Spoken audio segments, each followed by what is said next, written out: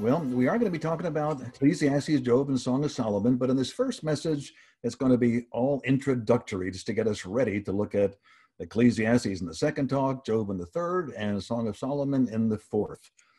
Well, again, I'll give you my welcome to another four-part Saturday night Bible study. Now, if you've listened to my series in Jeremiah, then you probably have some understanding of how I go about wanting to hear God's voice, wanting to hear what he's saying to us in each of the books of the Bible. And in order to do that, I read what God is talking about with one primary thought in my mind. And the primary thought is very simply this: I want to discern whatever questions God is choosing to answer in the book that he's inspired. What I don't want to do, what I think is a mistake to do, what I think is a dangerous mistake to do, is to come to this text, to come to Ecclesiastes, Job, Song of Solomon, Jeremiah, Leviticus, Joel, anything, all the books in the Bible. If we come to the Bible expecting that God is going to answer the questions that life is creating tension about in us, that we want answers to certain questions, so we open our Bible trying to find God's answers, And, things like this, just a couple simple illustrations. God, how am I supposed to live with a husband who ignores me? Where do I turn for that? Well, I'll turn to, maybe some verse in Ephesians. Maybe that'll give me some help. Or maybe another one that I certainly have familiarity with, and I'm sure many of you listeners have familiarity with this. I just got bad news from my doctor. And God, I'm feeling nervous. I'm scared. I don't know what you're up to, and I don't know what to do about that. Tell me how I can find peace in the middle of something which is really upsetting me. Well, the list goes on. Come to the Bible looking for answers to the questions that we're already asking of God. And what's going to happen, more often than not, we're going to find the answers we think should be there, as opposed to discerning answers that God is actually giving us. The Bible can be so easily twisted if you come to it saying, here's my question, God, give me the answer that I'm going to like. And that's called eisegesis, putting into the text what you wish were there. But my approach, and I think every honest person who wants to read the Bible well and hear what God is saying, my approach is pretty simple. I want to read the Bible and discern what are the questions. Is there a primary question, or are there a series of questions that God is choosing to answer in the book that I'm reading, in the passage that I'm studying? And then that's called exegesis. I want to draw out of the text what I think God might be saying to me in the text. Well, that approach to a Bible study, I think, is going to prove to be really quite important, as in this series, I look at these three books in the Bible, Ecclesiastes, Job, Song of Solomon, because the way I'm understanding these books from a lot of study, the way I'm understanding these three books and the message that are in them is to realize that God is putting us on a journey that we don't want to take. They call it the unlikely path to joy. But it's unlikely because the path that he's outlining in these three books really is a path that we're not terribly interested in taking. We'd rather have a different path. So as we now consider what God is saying to us in these three books, what I think I'm seeing as I've been reading them all and pondering them all and thinking about them for a long time and the past number of years, but now more particularly for this series, I think I've come up with one question that I think God intends us to ask, because this is the question that he's answering. And I think the question that God wants us to be asking, because this is what he wants to answer, is this. Here's slide one. What do you suppose? What did God create us to most enjoy? God's a God of love. He's a God of joy.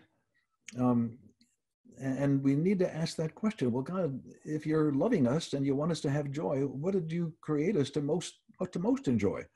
And maybe there's a sub-question that follows.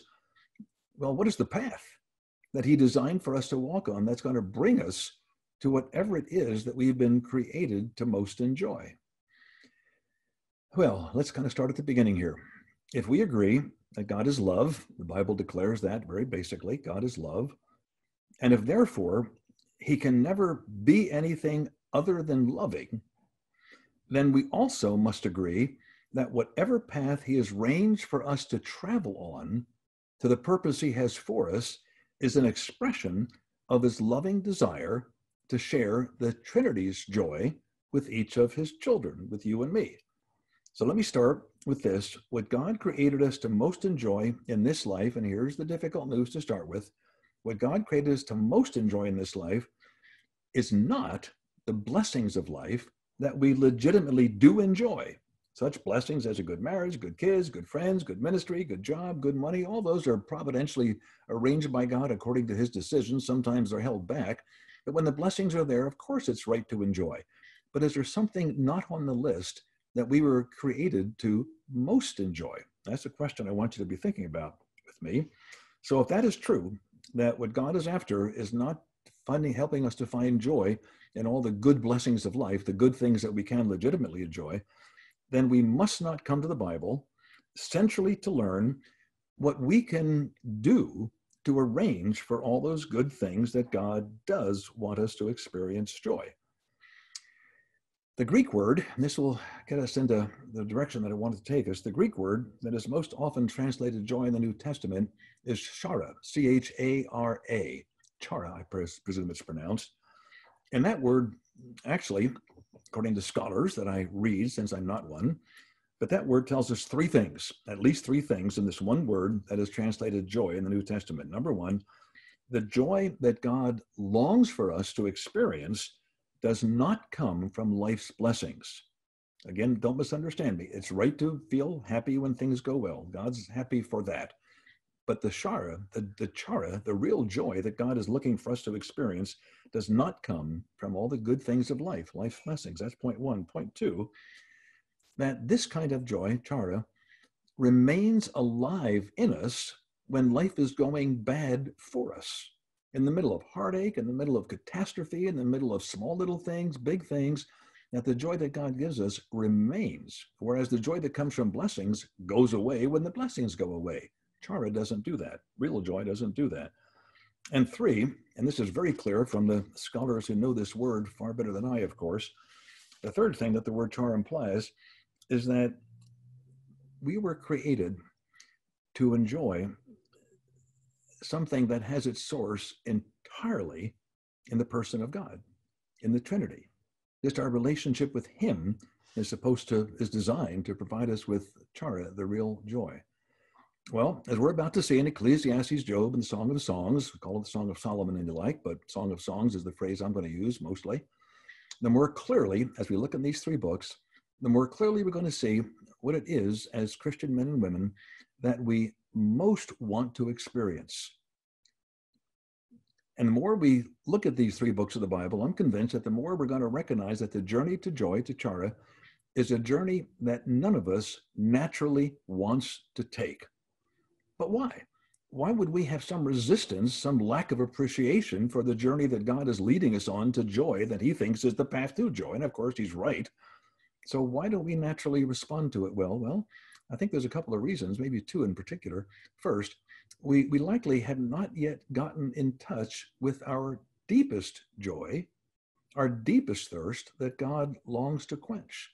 Once we get a hold of that, once we understand what our deepest longing really is, the inconsolable longing, as Lewis puts it, once I understand my deepest thirst, then I'm going to realize that maybe it's going to take some real work to get to feeling the satisfaction of that deepest longing. That's point one. We've not gotten in touch with our deepest thirst. And two, as Paul told us in 1 Corinthians 13 and verse 12, as of now, here's the quote, we see things imperfectly, like puzzling reflections in a mirror. That's how Paul put it. So let me very briefly summarize everything we're about to see in Ecclesiastes, Job, and the Song of Songs. We're going to get to slide 2 now. God is leading us to joy on a journey that moves us, number one, from the experience of boredom. He's going to lead us on a journey that takes us from the experience of boredom through the experience of despair into the experienced reality of love with a purpose. Now, we're going to look at that on the screen here for a minute. I want to make sure you get this. God is taking us on a journey from the experience of boredom. I don't really want to go there. Through the experience of despair. Is that necessary? Into the experience of love with purpose. Now, you know that the two key words in Ecclesiastes One is a phrase, but the two words or phrase in Ecclesiastes that you're all familiar with. Number one is under the sun, and the other is vanity, the absence of anything worthwhile. So to preview what I'm going to be talking about in more detail, I want you to hear this.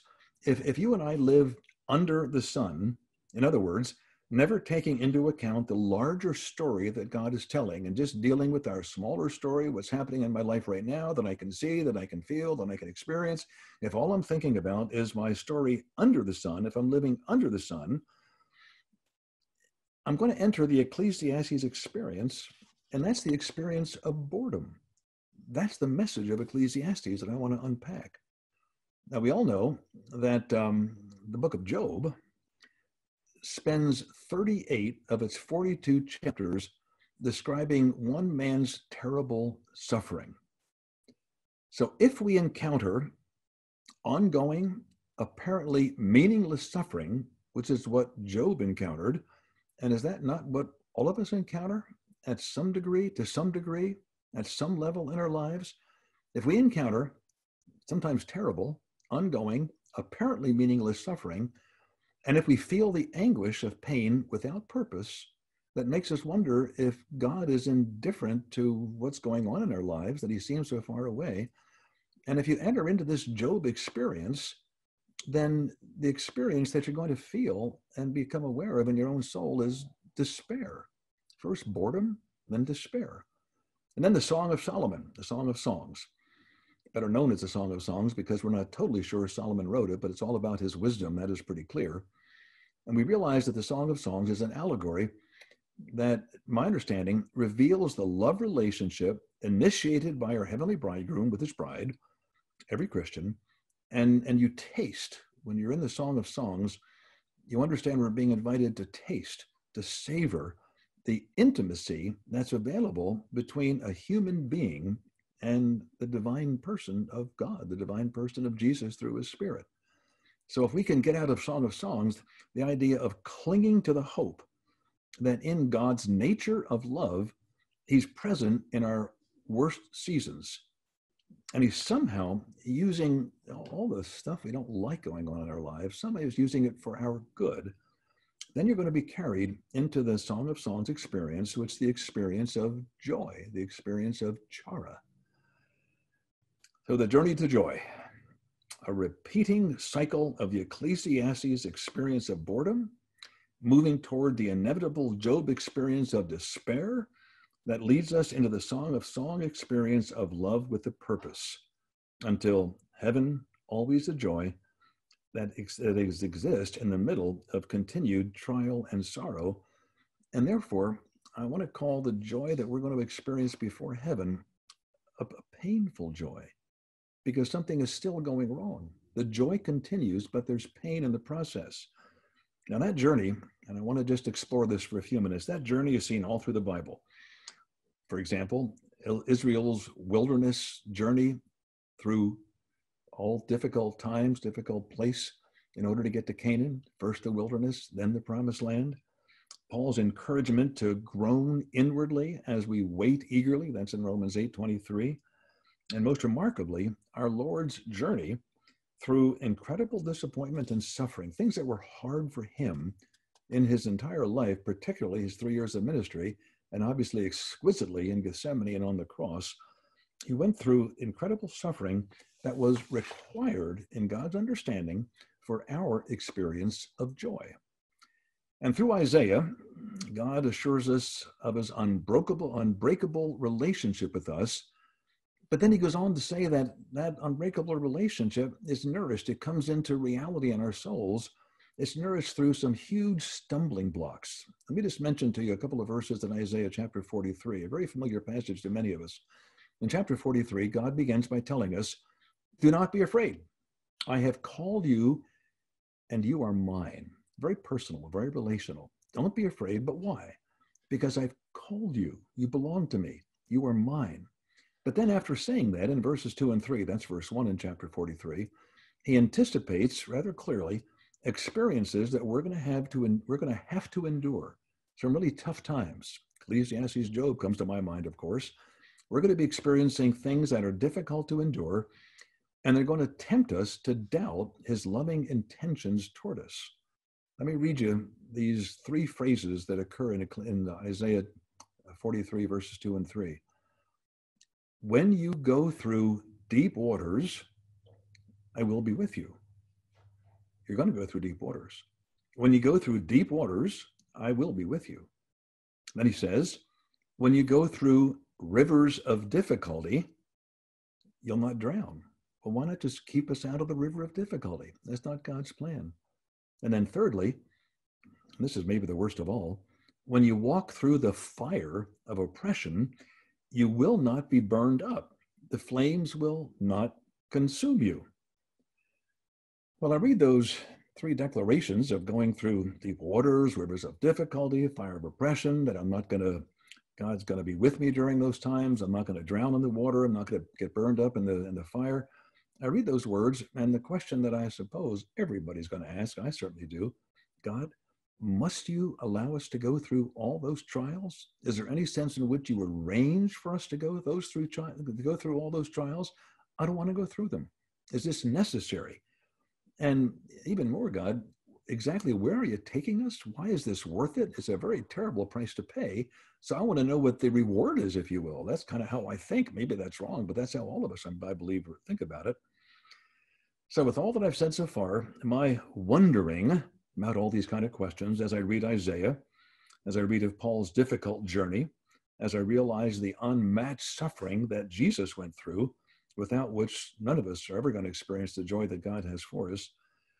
And as I reflect on my own struggles over 75 years of life in this world, my wondering leads me to a cumbersome sentence. And this is the slide 3. So let's get that slide up on the screen so I can look at it with you. Slide number 3.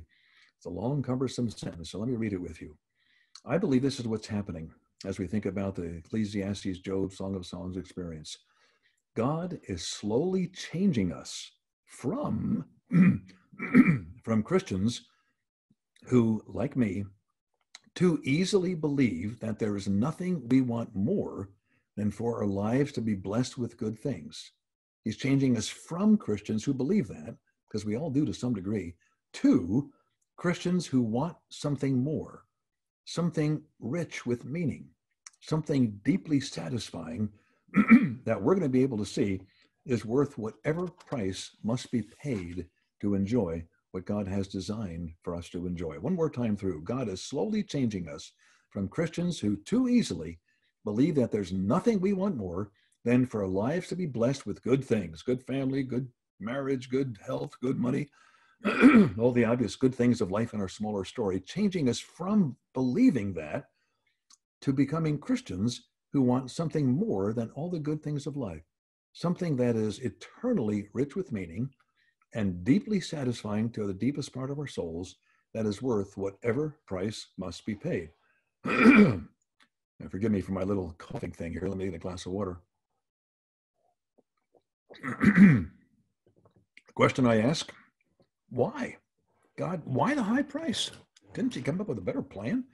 Why must we experience such deep satisfaction with life in this world that we're left with an intolerable sense of bored emptiness, often accompanied by aimless grief? This is the pathway to joy? I don't quite get that, God. And secondly, why must we experience painful fear and severe anguish that's so consuming that we have moments of despair, wondering if the God we long to trust, do you really love me? If you love me, I can't imagine you'd allow these things to happen to me. You want me to go through boredom with this life where all the good things of life that I do enjoy don't touch the deepest part of my soul, and I end up realizing with Ecclesiastes, it's meaningless, it's vanity, there's no point to it. I'm getting what I really want is not available in the good things of life. I've got to go through that, and I've got to go through despair, where such struggles and difficulties that don't have any explanation, that I can't see any purpose in them, and I just feel left alone and in despair over, is life ever going to be anything good for me at all? And you, God, why do we have to go through that? Well, as I was pondering that, my mind went to Jeremiah, back to Jeremiah, because in chapter 3, very difficult, interesting passage, not so difficult, but interesting. In chapter 3, we hear God rather plaintively, with some sadness, inviting his children. In verse 22, he says this, quote, "Come back to me, and I will heal your wayward hearts." I wonder what coming back to him really means. Come back to me, because I'm the source of everything you deeply want. Come back to me. And I'm going to solve the problem that's keeping you from enjoying what I designed you to enjoy. I'm going to heal your wayward hearts. And when God issued that invitation, come back to me, the people responded in the next verse, and these are the exact words, quote, "Yes, we're coming, for you are the Lord our God." Now just read that and you think, well, wonderful. This is going to move in a really wonderful direction. The children of Israel are responding to God's invitation. Yes, we are coming back to you, God. You're the Lord our God. We trust you with our entire existence. But that's not what's happening. They're really good words. And maybe like me, you've said similar words. I've sometimes in the middle of some hard times said, God, all I want is you. Come back. I want to come back to you. If I've been away from you, I want to come back with all my heart. But God, as we all know, sees beneath whatever we're saying, even our good, holy sounding words, and he sees into the condition of our hearts. And that's why in the next chapter, in chapter 4, God tells his people, in verse 6, I believe it is, quote, "Plow up the hard ground of your heart." You want joy? You want to experience what God created us to enjoy? Well, there's something you got to do. You got to plow up the hard ground in your heart. I got to plow up the hard ground in my heart. What's that all about? Well, think of the hard ground of the heart that God sees, but we don't really see and don't many times even recognize is there. Think of that. Think of the hard-heartedness, the hard ground in our heart, as our greatest internal enemy of holiness. The Bible calls it, New Testament, the flesh. I visualize the flesh, what J.I. Packer calls the anti-God virus, that's so much more deadly than the coronavirus, deadly to our souls. I visualize the flesh as a thick crust wrapped around our new hearts. God's been giving us a new heart. Jeremiah told us that. Ezekiel tells us that. God gave us a new heart. I'm a Christian, you're a Christian, I have a new heart, but around that heart, there's a thick crust that's been wrapped around my heart that doesn't allow penetration into the deepest part of my soul, the deepest part of my being. Its thickness, and here's the real tragedy of this thick crust, its thickness prevents us from discovering the thirst in our redeemed heart, the thirst to know God. Once discovered and felt with spiritually alive intensity, then something really important happens. We begin to realize that no price is too high to pay in order to experience what we were created to enjoy. God, I'm thirsty for something, and what I really want, only you can provide. And you're telling me I've got to go through the boredom of Ecclesiastes, the despair of Job. I don't want to go through that. I don't want to go through deep waters and rivers of difficulty and oppression of a fire. I don't want to go through any of that, but this is what you're going to call me to? I'm really not terribly interested in that until I realize what my thirst most deeply is. So what I'm suggesting as we get into these 3 books of the Bible, I'm suggesting that the boredom of the Ecclesiastes experience pokes holes in that crust. That boredom convinces us that living on the surface of the crust means to live in vanity. All the good things of life don't satisfy the deepest part of my soul. It's that boredom that pokes a hole in the crust and gives the spirit deeper access into who we really are in the core of our being. We want to go deeper. We want to understand. In the middle of boredom, we want to find something that's not boring, that's zealous, that's alive, that's real, that's hopeful, that feels meaningful and powerful, and summarized with the word chara. Our desire for more pokes the hole.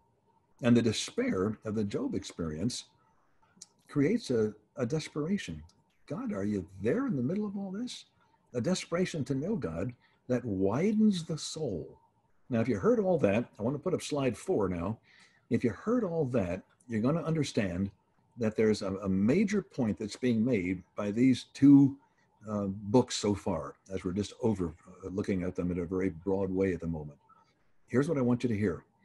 Until monotonous boredom and hopeless despair cracks the crust that keeps us unaware of our passionate thirst for nothing less than God himself, we will not enter into the unshakable reality of the peace and joy, the ability to love that only divine love can generate. Understand that? Monotonous boredom, hopeless despair cracks the crust so we can then enter into the reality of the Song of Songs experience of joy that only divine love can generate. Well, let me tell you, in order to illustrate, I believe is a really powerful illustration of what I've just read to you on the slide. Let me tell you a true story that you may not have heard that illustrates how boredom and despair opens the soul to an experience of God.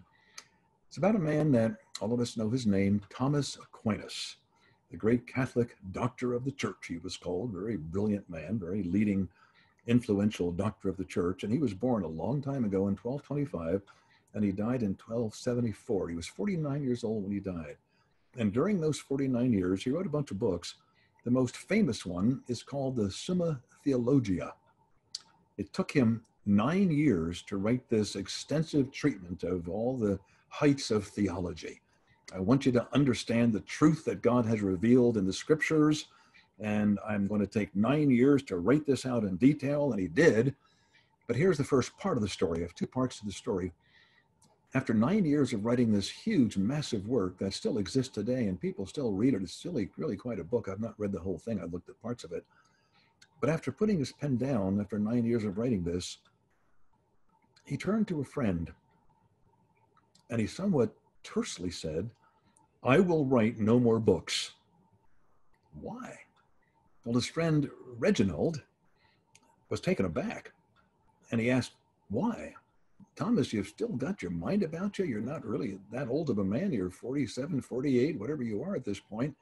And you got so much more in you. Why don't you want to, isn't there more that you want to write about?"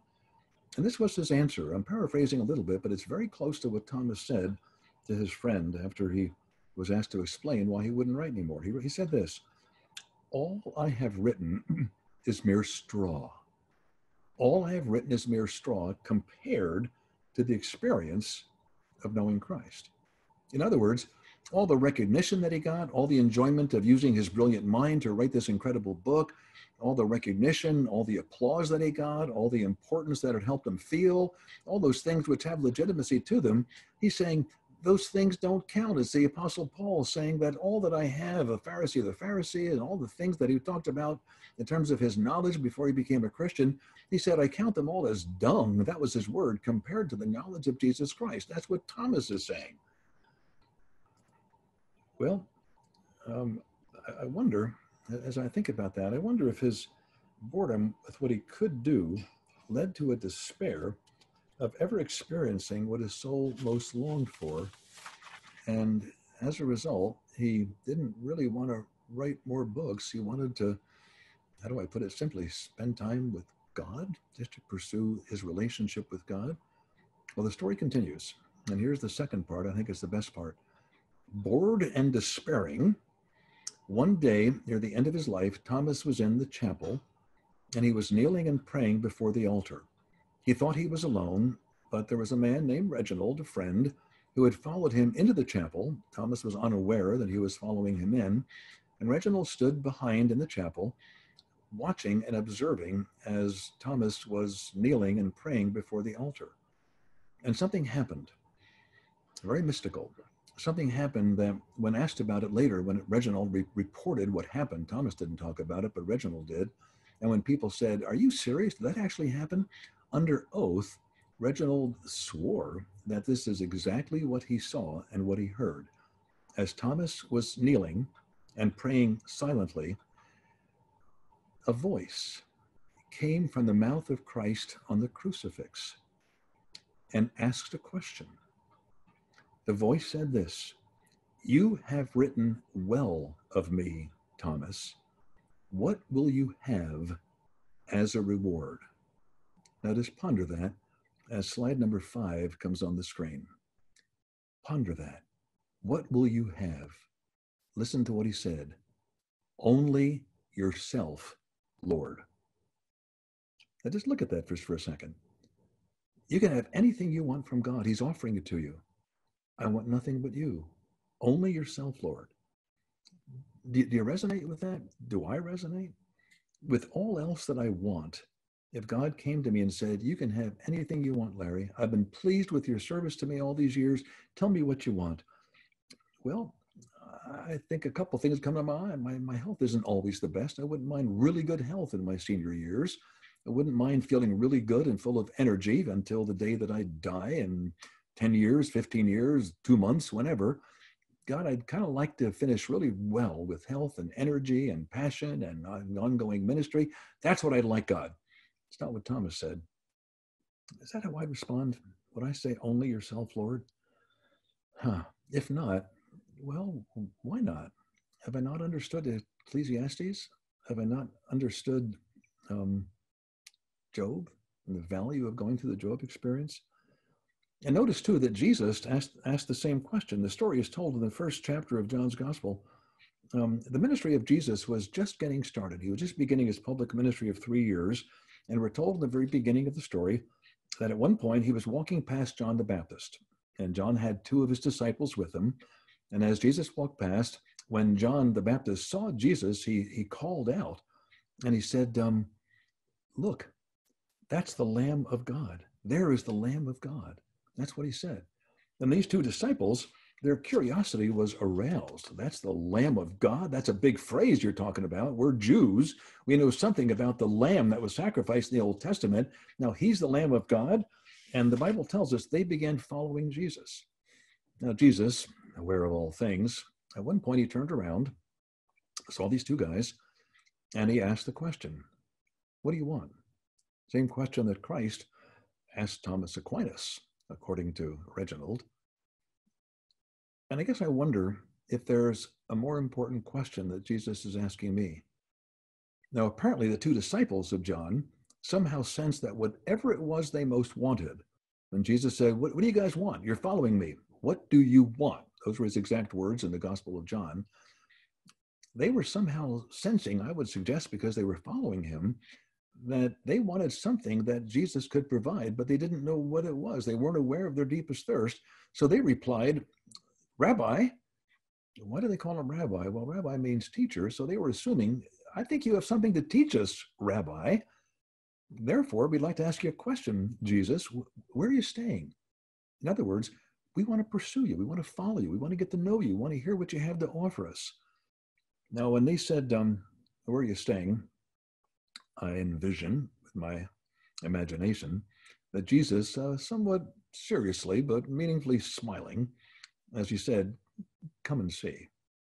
I think what he's saying, these 2 men had no idea what they were in for. A journey through life with many trials and sorrows, a price to pay to follow Jesus on the narrow road, but a price that would put them in touch with what they were created to most enjoy. And they would live with the hope of its reality, meaningfully tasted now, fully tasted forever in heaven. And they spent, the whole began at 4 o'clock in the afternoon. The whole thing began at 4 in the afternoon when Jesus turned and said, what are you wanting?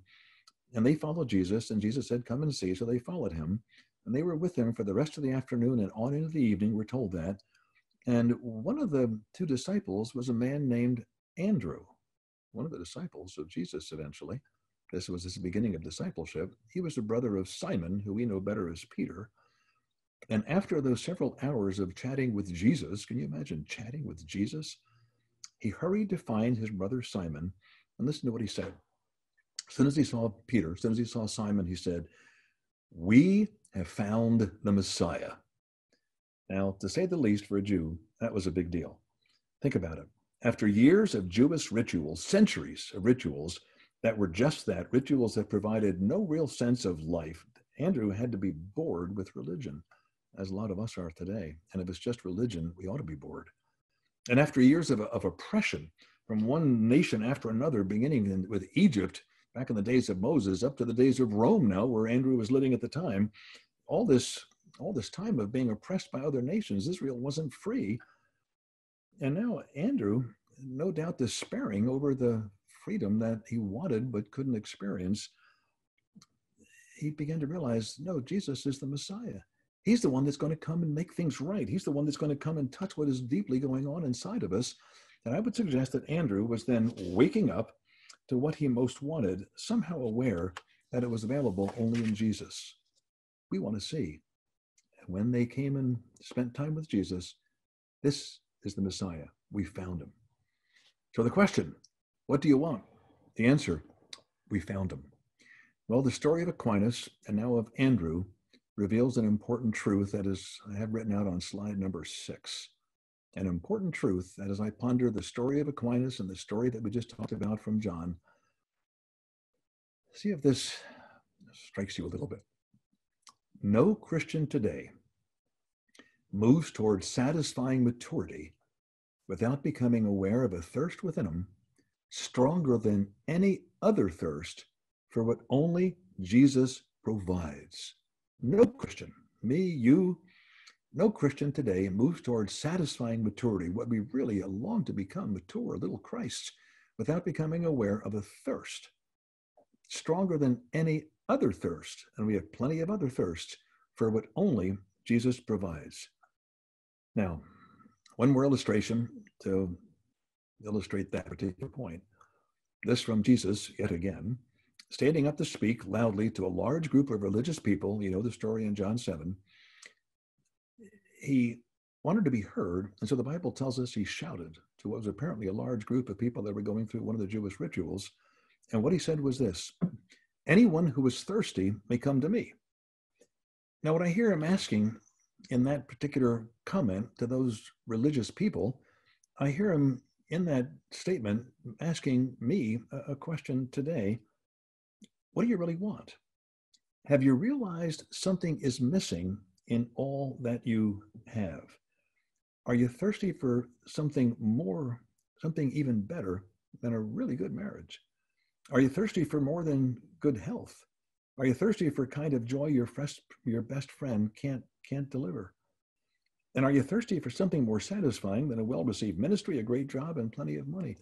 Are you thirsty for this? Or have you gotten so satisfied with lesser thirsts that have been reasonably quenched that you're asking for nothing more? If so, you're in danger. And if so, I'm in danger of never coming to an understanding of what I was created to most enjoy. Now, don't misunderstand me. God is saying very clearly, enjoy all the blessings.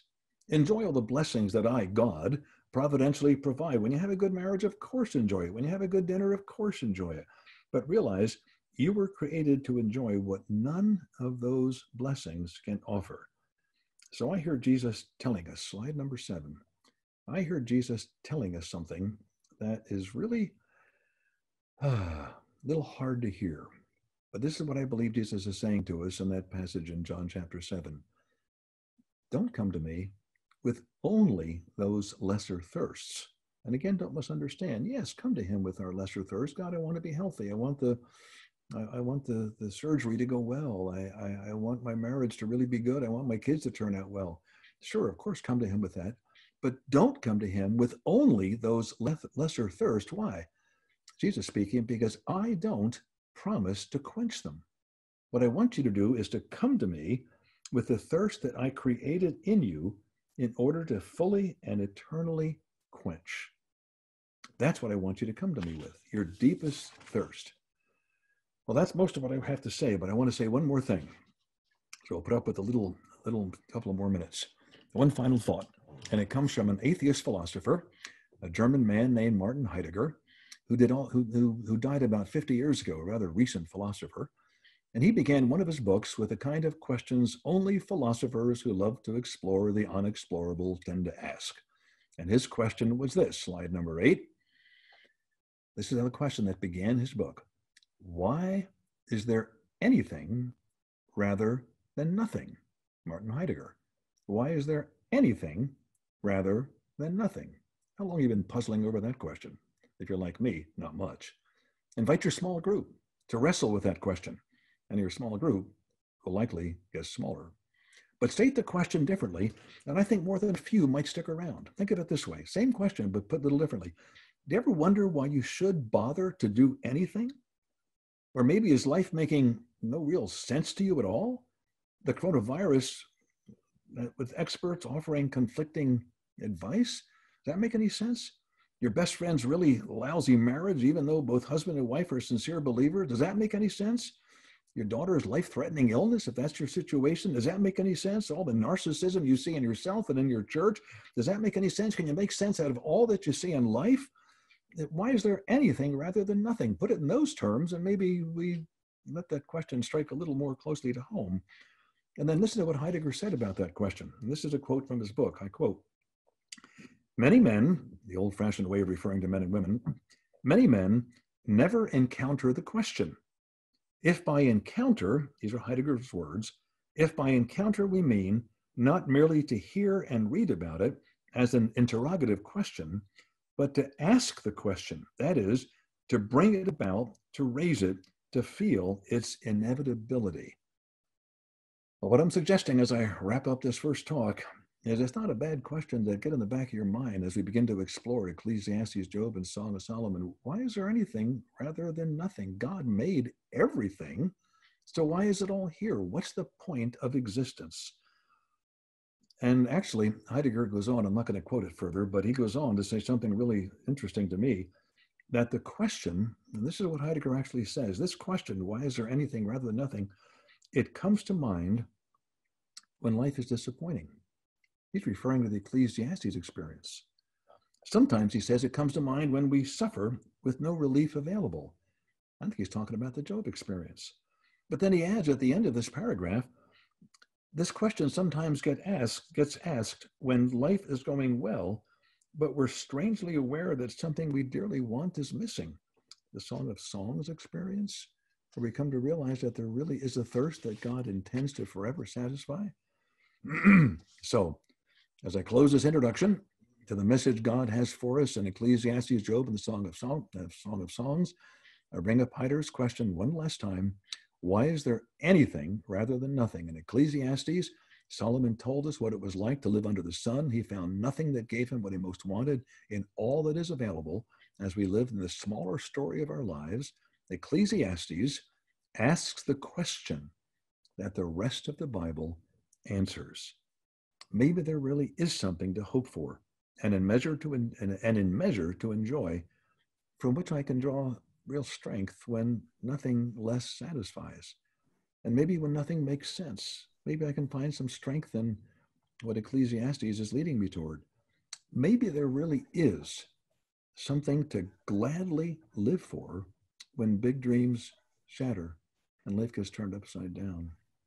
That's my introduction to a series that we're going to see, we're going to come to see, that it really is all about spiritual formation, the pathway to our joy. Becoming who we were created to be, who we most long to be if we're aware of our deepest thirst.